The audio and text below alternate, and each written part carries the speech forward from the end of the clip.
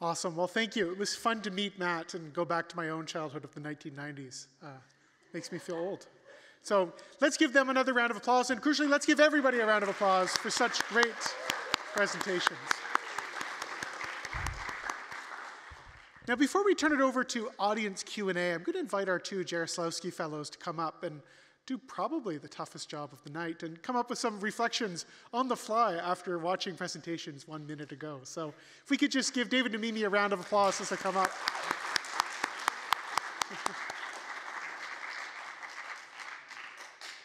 Great, and I know our students are super thrilled to have been able to get to know them over the screen and now get to know them in person. So thanks, both of you, for coming up and sharing some thoughts. To be clear, we were informed that we'd be doing this about 2 hours ago. So oh, no, just be warned. So should we just start reflecting? Yeah. I have to say, I'm deeply impressed at so many levels. First of all, just the talent that was exhibited in so many of the exhibits was world-class in some ways, if I may say that. It was the incredible display of creativity. My mind got stretched in so many directions, which I was not expecting, to be honest. It actually blew me away, and just how creative the thought that went into some of these projects were. I'm also amazed just the quality of the discussions we had. I know there's a Q&A period now, but I mean, getting to spend the day talking to, asking various questions. You guys are thinking about some really important issues and thinking really deeply, and it's so motivating and inspiring to see this happening at this level in school. And then just even the whole course itself. We talk about the future of work, future of education, cross-disciplinary collaboration, creative problem solving. It's like, yeah, this is it. You guys are doing it right now. So you're the experts. You're making the future happen right here. So yeah, I'm sorry, I'm hogging the mic here. No, please. Contribute. It's just, I mean, you should all feel, I don't think you guys realize what a wonderful thing you've been part of and what you've learned yet. I think it will play out over time. I'm excited for all of you because you have such an exciting, life ahead of you. And I'm excited to have been part of this special class, having this special experience together. And I know it's something you'll carry with you for a long time. So congratulations to all of you. And thank you for the opportunity to be involved. It's been a true honor and a pleasure. And I learned a ton myself, and it was really fun too. And what more could you ask other than, a fun learning experience that helps make the world a better place, right? Okay, I'll shut up now. Go ahead. It's good. I am not very good off the fly, so I took notes while all of you were talking. Actually, I have lots of feedback, but what I did, I'm not going to say all of it to all of you, but I will say that I think that, so I was coming at this more from looking at your work as pieces, as like art projects, and so thinking about them as such. And I think it's really something that just David really touched on, is that there's no real way to document the process of coming up with something, and so it's easy to forget or dismiss it, but I hope that all of you do hold on to that, because it is true that this sort of interdisciplinary coming together is very important and really rare, I think, in a lot of these environments. So all of you are in a good spot. Oh, okay, David, all right? Okay. I'm documenting this. I want to document this. We're in this together, come on. Go ahead, we're here. Okay, so here are, these are the realizations that I kind of was thinking about when I listened to all of you talking, and what I hope that all of you will walk away with. The first one, there are 4. The first one is that when you're making a piece, you think before you make it to come up with a concept, then you think through making it, and then afterwards you iterate on it. And so that last part I'm really sneaking in because I think a lot of you have things that if you do one more round of iteration on it, you will have a really good project. Not that it's not good already, but it still some of them still need some tweaks. Sorry, y'all, I'm in professor mode. So, but that last... Can I add to that as well? Oh, yeah, please. Absolutely. In my line of work, we'll go make something like you guys did. We'll try our hardest. We'll pour our heart and soul into it. And we'll go home saying, wow, that was amazing. And then we come back the next day and say, you know what? This sucks. Yeah. Let's redo it. And you do that enough times, and then you start to, you find the magic in it. You find the thing that you want to celebrate, and you pare away the other stuff. Definitely. So I encourage all of you, don't think of this just as a class. Some of you, I think, really have projects where you could take it into another direction if you're willing to really work on it. That's one thing. The second thing is actually just because you can do something doesn't mean that you should.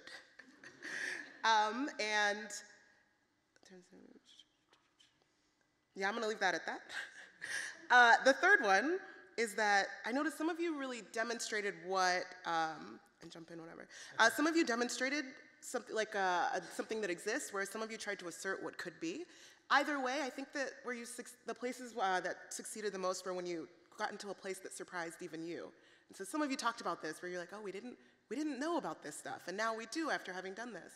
And I think that, when you get to that point, when you're making a piece and you're not doing just, this is what I think and now I've showed it to people, but you're surprised by what you did, that's when you know you're at a good point. And that also happens when you work with people you've never, from different backgrounds. You have no idea what you're capable of doing together when everybody starts to contribute their little bit of magic, and it's like, wow, this is way better than I ever could have done by myself, or even imagined doing by myself. So true. Yeah. Good.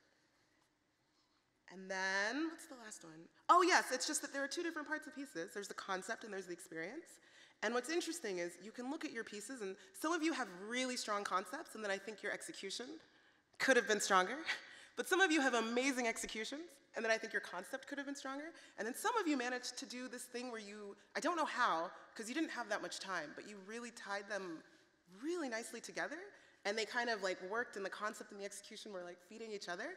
And so just in general, I don't think y'all had very much time. I don't know if Ian and Marcel told you, but you didn't have enough time to do what you did, and you all did really well. Given that, I agree with David. I was really impressed. I was actually, yeah, honestly. Not that I didn't have faith in all of your disembodied faces, but I hadn't met you yet, so I didn't know. And so I was really, really impressed by everything. It was great to see. I can't tell y'all, it's been so lovely being a part of this experience. And y'all, some of the questions that y'all have asked have been so informative and even, I think, for both of us, kind of pushed us into thinking differently about things. Oh, absolutely. So we learned too. Yeah, definitely. So feel really grateful for having been part of this. Thank you. Yeah. Thank you all.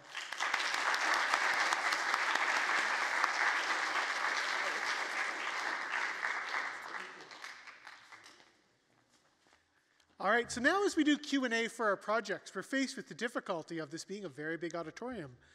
And so we're going to ask all of the students to come up to the stage, and then we'll have time for some audience Q&A and or questions for each other if the audience is too small. And a great photo op. This is also the photo opportunity section of the evening. You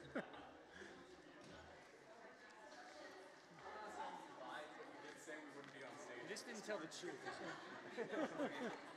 Well, we didn't know how we'd actually do this. So.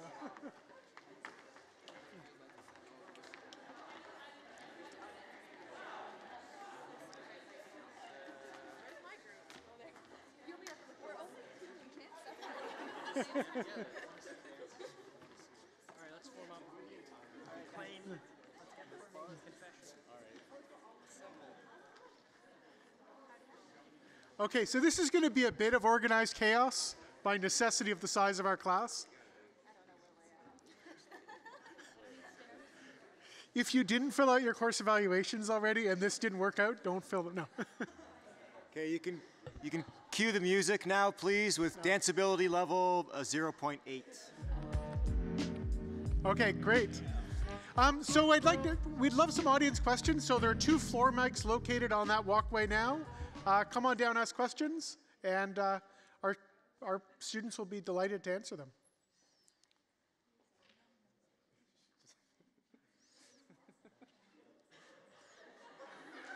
We need the icebreaker question. We didn't get all the way up here, they answered no questions.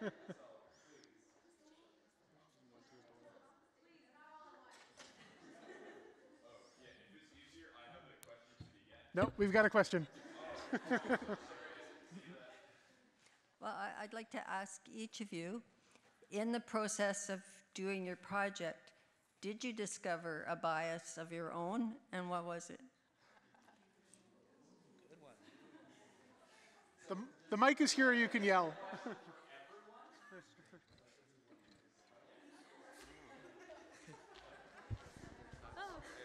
Yeah, so one of the things that we wanted to mention in our presentation about AI and work is that some of us have actually had personal experience with implementing not quite AI, but kind of like autonomous systems. And so we noticed that there was a bias in some of our group members towards kind of like being very pro-tech. And that was kind of like, oh, I guess we've kind of always assumed it's a good thing. And yeah, it's an interesting perspective.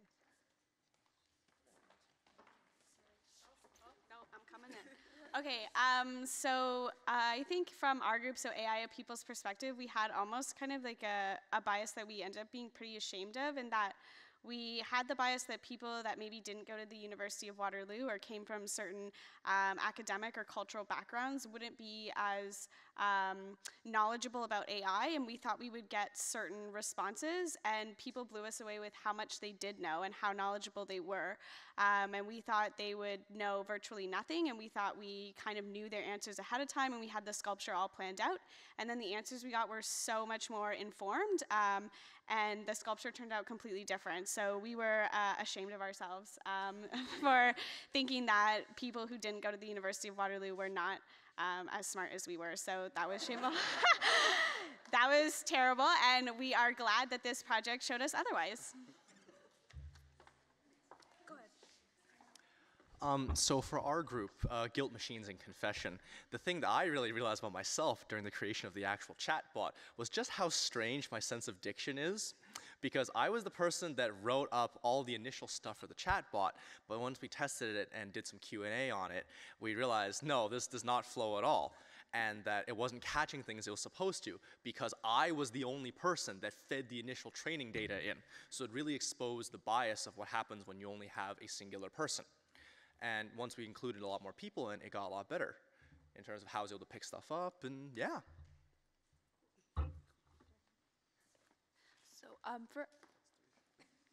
So for us, for Bias in the Black Box, the political spectrum, we definitely are obviously very different people, but we had a lot of similar political leanings and a lot of similar ways that we would interpret things, but we also had things that we definitely thought very differently of. So I think we tried to merge both of our perspectives into our questioning, but obviously there are certain things that we are very similar in, and I think that was represented in our questions as well.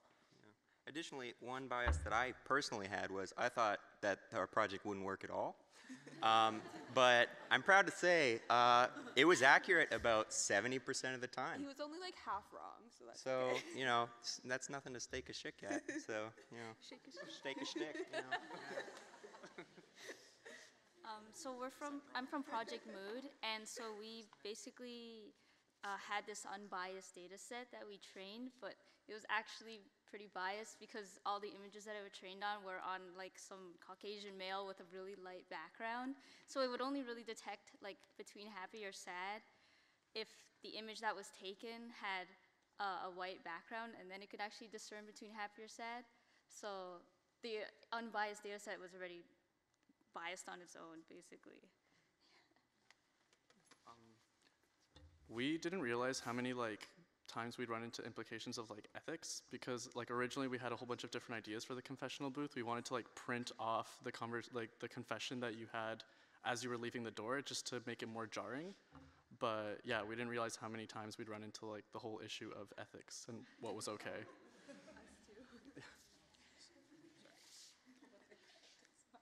So for Project Matthias, we realized a bias during the installation phase, and not to alienate most of the audience, but can everyone in the room put their hand up if they were alive in 1999?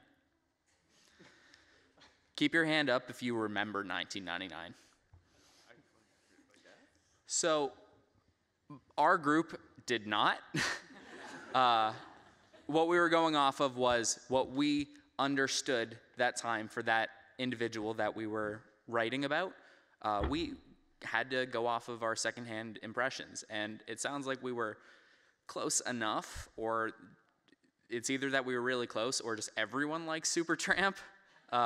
It's one of the two, and we recognized our biases. We just kind of have to go off of what we think it was like. You know, given that our project was explaining bias, our group just had no biases at all. No.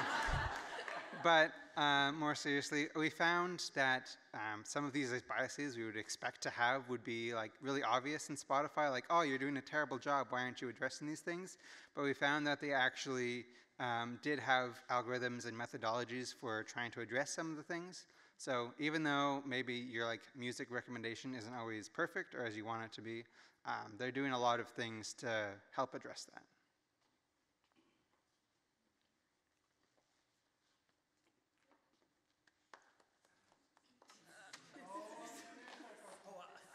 for a little while. I'm curious, is there anything that you guys will do differently as a result of this course? Anything that really comes to mind as a standout?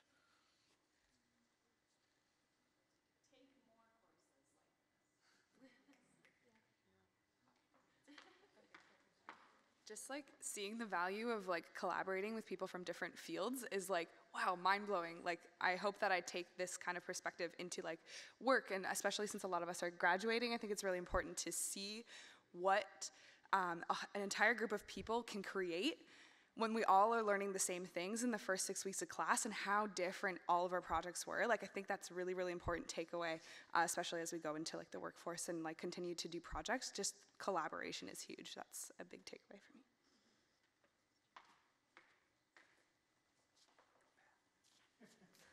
Kind of building off of the interdisciplinary bit, I think seeking out more opportunities. So not just that, but also being aware of the way you communicate about things. Like some of the presentations today, I realized if I had gone like at the beginning of this term and listened to that presentation about TensorFlow or GUIs, I'd be like, what? And now at least I have I have awareness of the language, and I think that's really important when you're talking to people who are from a different field or who are talking very technical about fields outside of your own.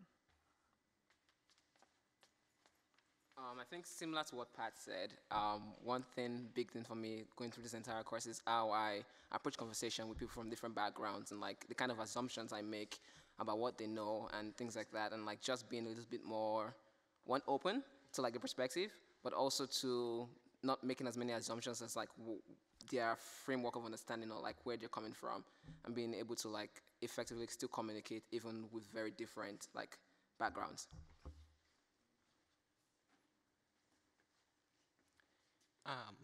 One thing I definitely am more aware of is problems that are probably being solved by AI. Because before it's that thing that Facebook and Google does with your data to make you have better ads. And now I look at things and I'm like, oh, in 5 years an AI is going to do that. Like, you know, you're reading an article and you need to look something up. 5 years an AI is just going to tell you what that is. And so being just like constantly aware of that in your life.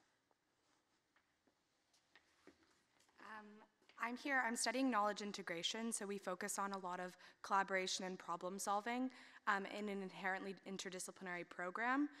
But what I thought was kind of interesting about this course was our team was very interdisciplinary by faculty. And in KI, we almost have a bias of all being interdisciplinary and excited about it and into it.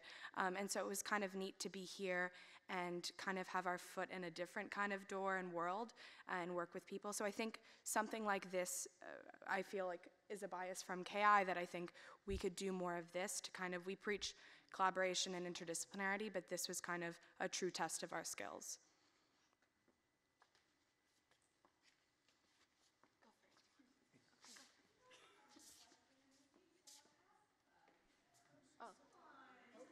Well, I just wanted to answer about like what we learned, what my takeaway from the course was.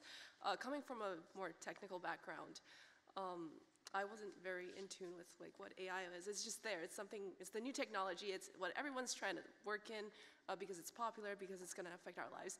But as a programmer, as someone who makes it, we sometimes don't tune into how that affects other people. How our program can cause bias, can cause prejudice in the judicial system, for example, and how that affects people who are non-programs or the end users. So in that perspective, later on going down the road when I'm coding, I will definitely keep in mind why am I doing this kind of thing? Are there other ways that I can do it? Can I be more inclusive in how I implement certain technology? I have a question. Oh, that's really loud.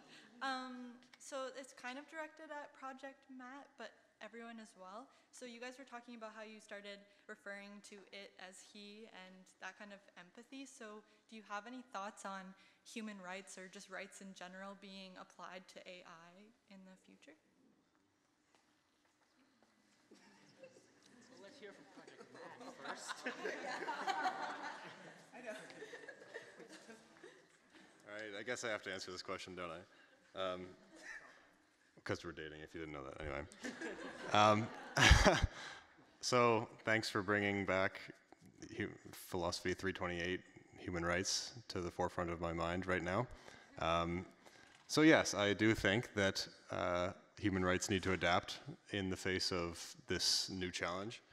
I think I'll just do a shameless plug of my essay and say that we probably need to do some more work on the front of privacy, because as data becomes more and more intimate, including physiological data, but recent neuroscientific advances mean that you can map people's brainwaves, and certain things about their neural spike trains mean that you can predict, remove, replicate, and delete memories, as well as really high-level beliefs. So when things get that intimate, I think our conception of AI and what it can do to us needs to help shape our human rights, especially on the privacy front, but also in terms of our freedom to think the way we want and not be under the control of a government, not to throw out a Second Amendment type of notion, but I think those are the two main things we'd have to concern ourselves with.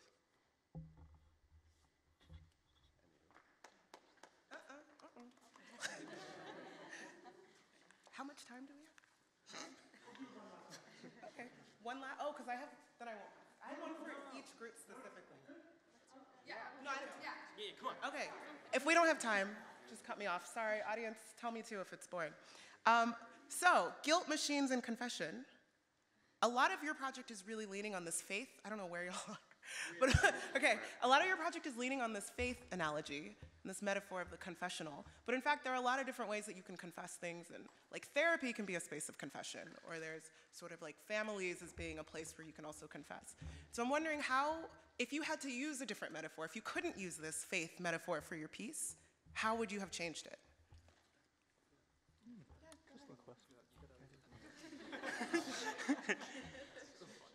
So the reason we originally picked the space was because we wanted to take something extremely traditional, so we could lean on that and then have the chatbot be kind of bad, because we were never going to have a good chatbot. We sort of knew that from the start.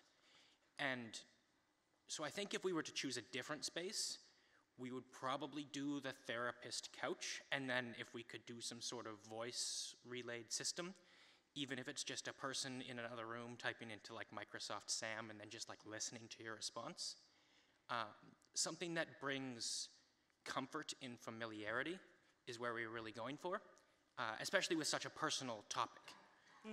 You want to have the space bring comfort, and rituals and familiarity bring that comfort. So when we're thinking about spaces, we wanted to do something where there's a traditionality to it. There's a flow, there's a ritual, there's a procedure that you follow. I mean, in Catholic, you kneel down and you say, "Forgive me, Father, for I have sinned." In the therapist couch, you sit down and they say, "What's troubling you today?" And those sorts of rituals, they get you past the first initial energy barrier into actually saying what's on your mind.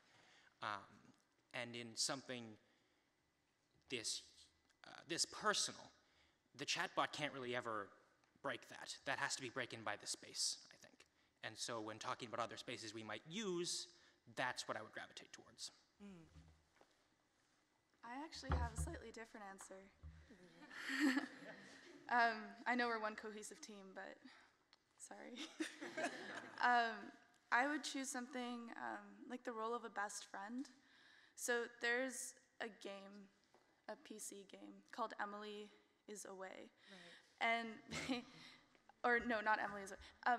I can't remember what it's called. But basically, you're in the role of someone's friend, and you're chatting over IM.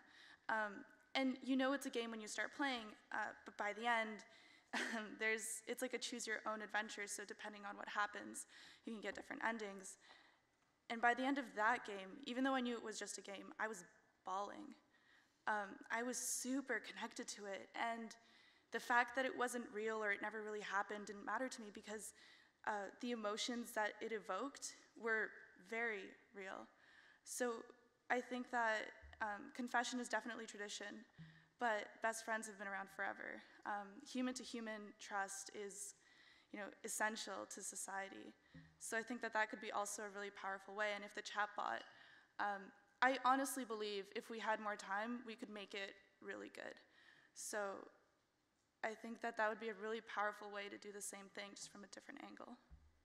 Yeah, I think y'all were smart to take from that all of that imagery, because the whole confessional faith, there's so much. But you're right, it would. I'm just curious what it would expose if you did it from a different perspective. So, thank you. AI, will you work?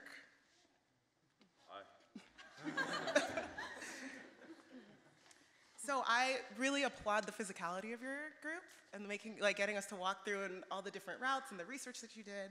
I am going to put a poke, still just want to make sure I ask you a question. So there's some research in disability studies that shows that when you put people in the perspective of other people's shoes, so if you're like, here, try sitting in a wheelchair and see what that's like, it doesn't generate empathy at all. What it does generate is two things. One is that people say, I'm glad that's not me. And the other thing is that they say that's really hard. And then they kind of walk away. So I'm curious what you wanted from your project. Were you trying to generate this kind of empathy? If so, then knowing this kind of information about disability studies, does that change what you were doing, or was there a different like end goal that you were trying to have? Okay, I can begin to give a response as my teammates reflect. For me, empathy was not a primary goal, but rather to but you're the CEO, so. Yeah, that's great.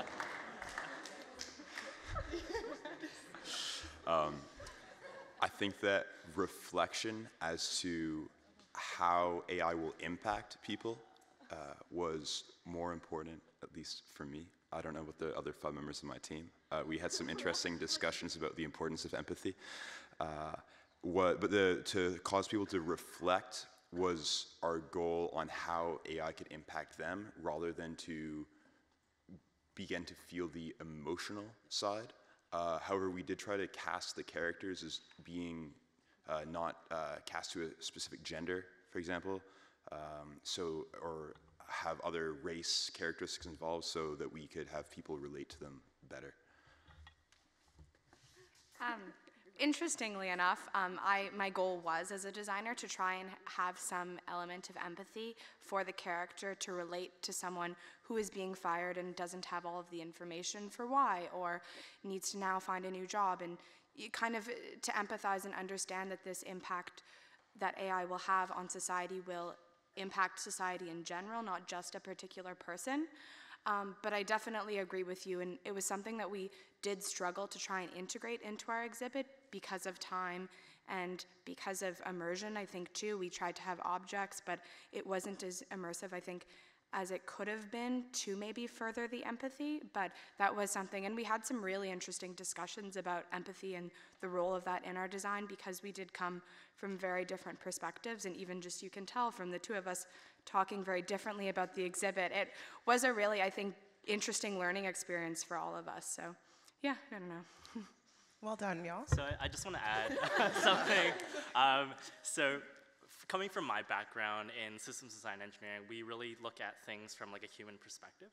So prior to actually building out our story, we built out our characters in terms of personas. So personas in design is one way to evoke empathy in either your users or in the designers ourselves. So by seeing it through these 3 different views, so initially we wanted to just see things from the view of a factory worker and the CEO, but we realized that things aren't as clear-cut as, the boss and the employee. So by putting in that middle manager, the plant manager in there, we want to be able to showcase to people that it's not just the person making the decision and the person who's being fired or whatnot. So by exploring these different personas, we ourselves were able to explore not just like what their decisions are or what their options are, but what they might be thinking. So in our activity, for example, for the CEO, there's a lot of numbers that are given to the participants. And so if you're just looking at the numbers, there are certain options that look a lot better than others. This is cheaper, this is faster, this will make us more efficient. But from a more personal level, by being 200% more efficient, by cutting X dollars in cost, that means there's a lot of other potential human impact to it. So I guess drawing from my personal experience in my previous co-op experiences, where I was involved with some companies that were undergoing similar changes in their organization, where they're bringing technology that would replace, so to speak, some of their employees. And me being in a position where I didn't really have control over what happens to those employees, but actually being able to understand those employees and understand the people who are making those decisions, I wanted to just bring in, it's not just saving money and firing people, but there's a lot of other things that go into that as well. And sorry, I know we're pretty low on time, but I had a very quick question for you, Mimi. Which were the projects that had both good concepts and good execution? All of them. Yeah, I'm gonna move on. Well, actually, do we have time? I don't think we do. Okay. And okay. All right, well, but really, do tell me, please. Okay. Project Mood. So I think y'all's project was really interesting to me because, again, it gets at this difference between the process versus the output. And you showed us in your presentation a lot of the process, so we could see how much it took you. And I'm not sure all of that showed up as much in the actual experience. I felt like I could kind of see it, but I don't know what it would be like for other people. But it's clear you did put a lot into it. And there was just one thing that I got caught up on in yours, is the labeling of your 3 data sets, where 2 of them are biased and one of them you say is unbiased. Although one of you spoke and said, oh, it kind of wasn't. Tell us about this. Why label it as unbiased if you're going to come up and then tell us that it isn't? Do you want to talk about it, Maria? It wasn't supposed to be biased at first, but when I was training the data sets, it didn't, I was testing other images rather than the images that were used to test the validation and accuracy using that set. I was using random Google images, and it wasn't accurately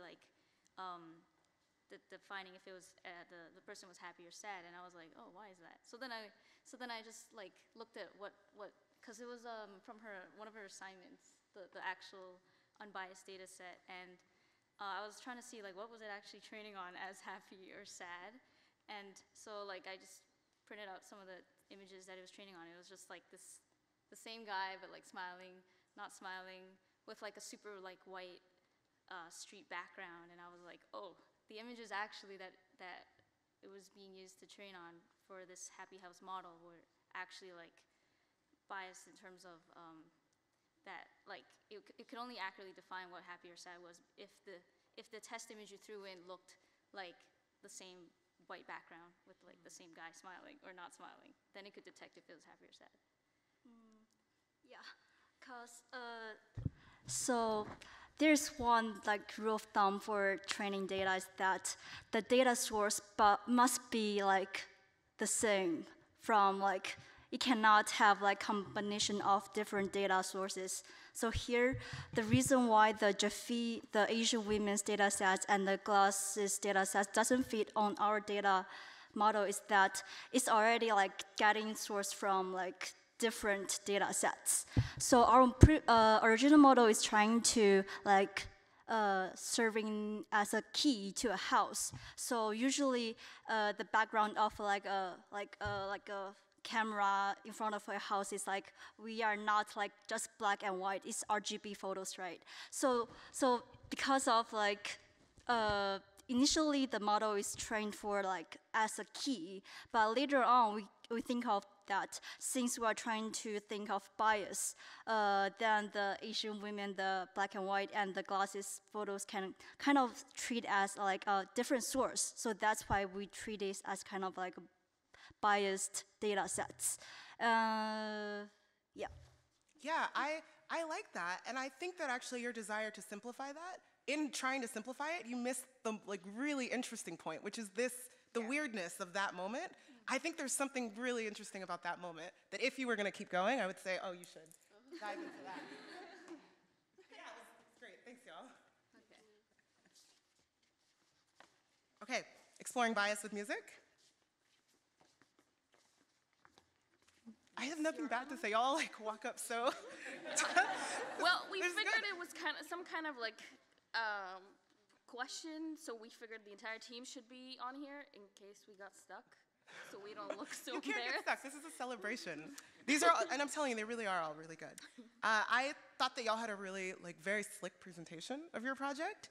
That was also noteworthy because you didn't need to you had somebody standing there like at every point of the day, but actually you didn't need to have anyone. We could kind of come into it very easily without you, which was interesting. So you did this work in kind of categorizing the bias. And I've also done some work in creating these categories for understanding things. And I find that that can be really useful, but it can also be very limiting.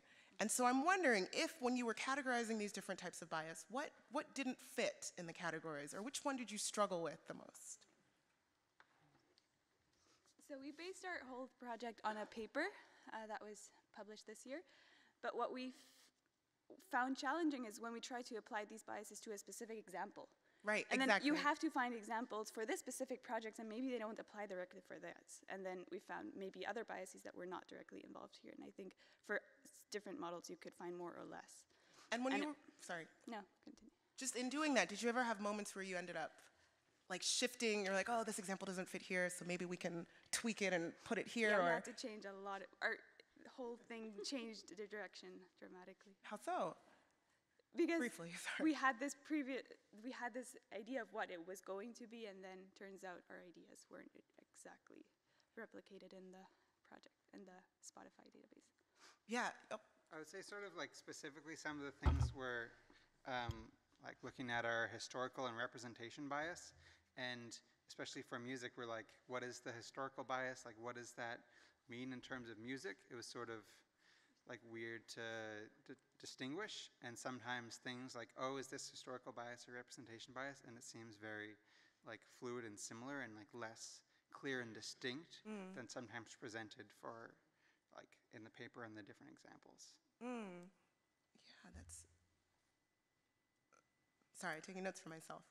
Thanks. But yeah, that's, I thought because your presentation was so slick, I would have loved to hear more about this, those moments of like, when it didn't fit and how you got it to the point that you did. Because I felt... Initially, we had a different idea for every single poster. It would be a totally different topics for each of them. But then we thought it might be more cohesive if we take music and then try to find that. But then whatever. Okay, if we had more time, I'd be like, oh, I want to hear more about this. And like usually with presentations, you want to show the pretty front end and you don't want to show the messy back end. So we wanted to show like how cohesive it was or like how nice it was. And I didn't want to show like the mess behind the fact. Yeah, and like the first group, I think you made a really smart decision with that. And I just am interested in the messiness behind just because why not? But yeah, great, thanks y'all. Okay, AI people's perspective. I think that you actually, this thing that you did where you were like, oh, let's get from people what they think this thing looks like and then let's build it. That almost seems like it could be like a YouTube series or something. Like you could do this you could be like, what's cryptocurrency? And then whatever people say, you just build whatever, and then you like present that. I was like, that's really interesting. Let's do it. So y'all did, I was talking before about this demonstrating versus like asserting, and you did this thing where you represented what people thought of as AI. And that is different than if you had been like, this is what we want people to think of. So if you were to do that other work, rather than taking what people think, but instead like building a thing that's how you wish that AI looked, what would that look like? Yeah, so one of our original iterations on this project was actually to build something that looked like AI, but actually was not in fact AI whatsoever, and trying to see if we gave it to people, would they believe that maybe it could do those types of things. So I think that kind of was our original idea and goal in this type of project, seeing how people would react to something if it maybe looked sleek and shiny, had a screen, was maybe black and metallic. So that would highly take a lot of our opinions and biases of what we think AI looks like and represents. So we just wanted to flip that around a little bit and kind of put it back on the people and take their perspective and put it into something else instead of our ideas into one thing. I don't know if anyone else has something to add. Yeah, no, Great, I think it worked well. Cool. Thank you. Bias in the black box.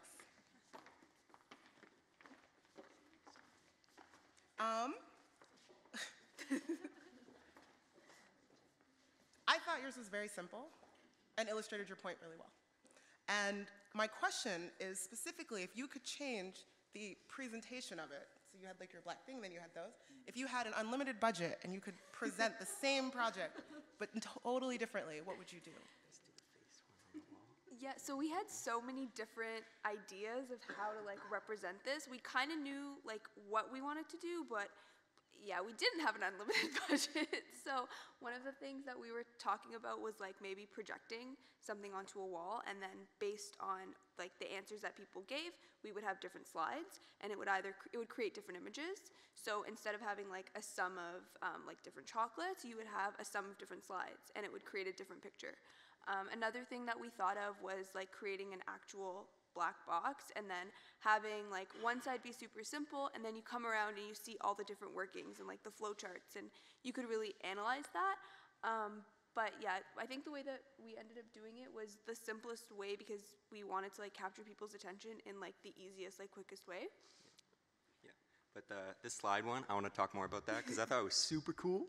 So like we were gonna have every answer to the question would give you a different little slide. Maybe it's like a different colored piece of like plastic or something. You put it in front of a projector and you like stack them up, and then it'll create like an image. That would have been super cool, but I had no idea how to do that. So yeah. Yeah. Well, what you had still worked, so it's good. Well done, y'all. Artifacts. AI artifacts. I saw that David got a copy of the game, and I'm curious why I didn't. He asked.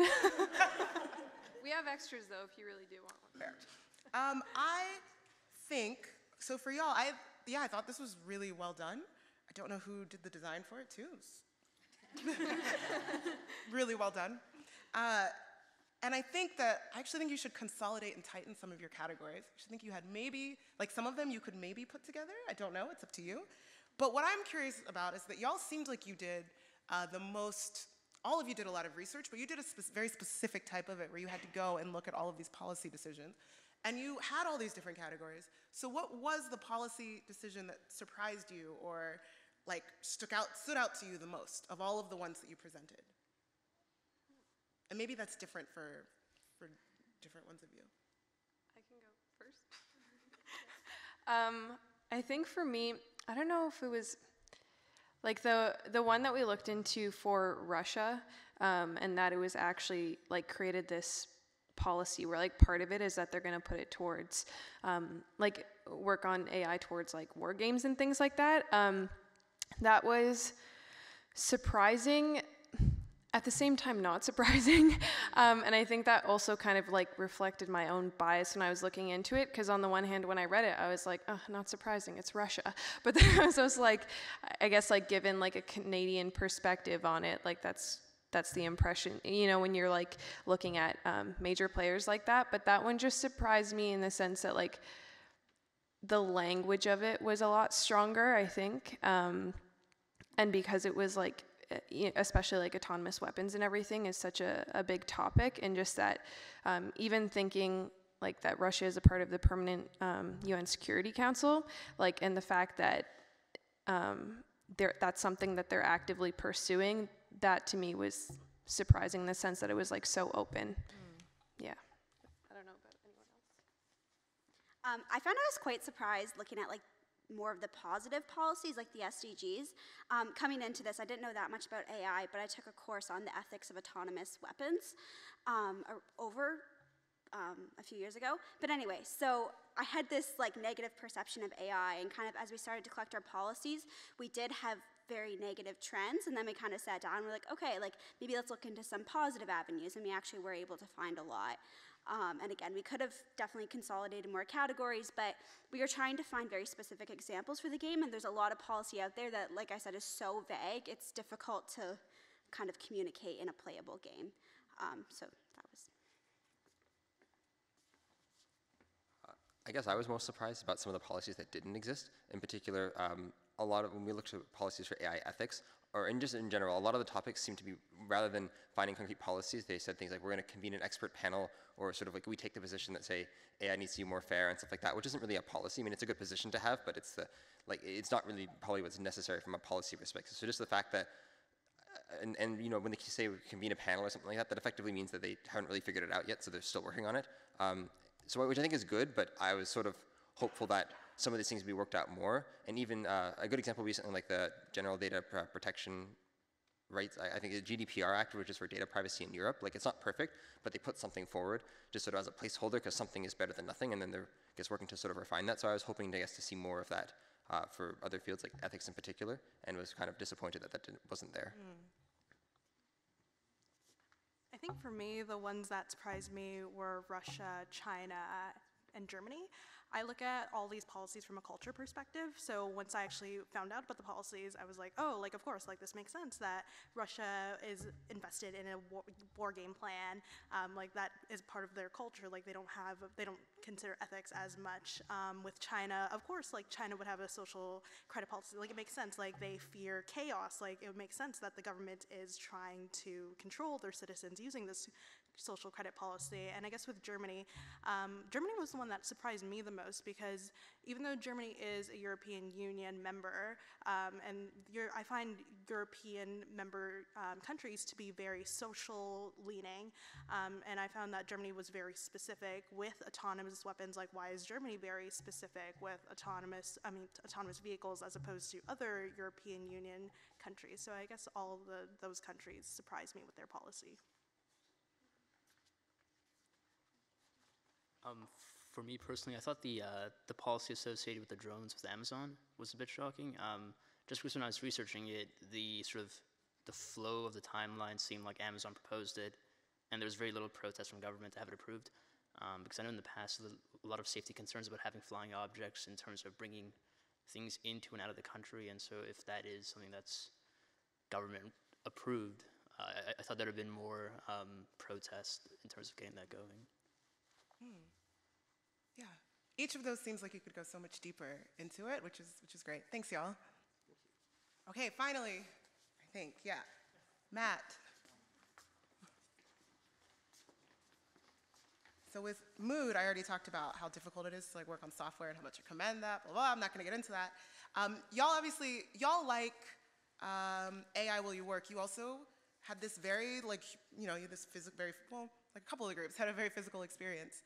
And for you, I'm just curious about one thing, which is, how do you think it would have changed your piece if you didn't make it an individual experience? I can sum this up pretty well. We found out the second half of the day when it wasn't an individual experience anymore. Why not? No, because when each person going in, the maximum we did mention was 25 minutes. We wanted to get people to be able to see this exhibit, and that towards the end involved, we have this amount of time that everyone can interact with Matt, and we have this as multiple people are going in at once and experiencing the room more fully. So what initially seemed like it was negative that you weren't getting that one-on-one interaction, we realized that it allowed people to interact with the room more, which helped to really sell the authentic experience of the conversation as coming from a perspective. So it did amplify that we had a better experience, even if it was slightly different than the one we intended on. I think that last point is so good to end on, how I think once you have people actually look at your pieces, and you all kind of saw this, the experience that you thought you had created is so different than the one that it actually is. And then that becomes the point at which you're like, okay, if we're gonna do this again or change it, then that's where you intersect. And I'm just so glad that all of you got to do this, and you all did such a good job. And thank you for answering all my questions.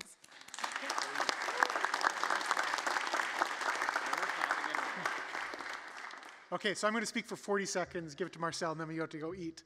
The three things I want to say is, first, it's shocking to think that this is week 12 of a course, that 12 weeks ago we all gathered here at the Balsillie School for the first time, and we really didn't know each other. And then we did 6 weeks of readings and talking, and these projects really came together in since reading week, in 6 weeks. So they're amazing projects. The second thing I just want to say is that it'll be shocking to many of the students on the stage, but sometimes profs are happy when courses are over because we don't have to teach anymore.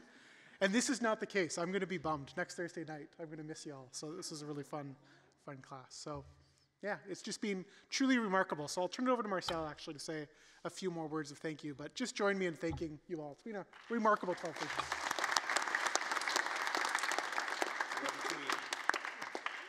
I won't take too long. I don't always show it, but I'm really happy inside. No, really, I don't think I've ever had a more kind of relaxed, easygoing group of students to work with. You guys are amazing. And I like Ian. I'm going to miss you. It's like a little culture that we had going here.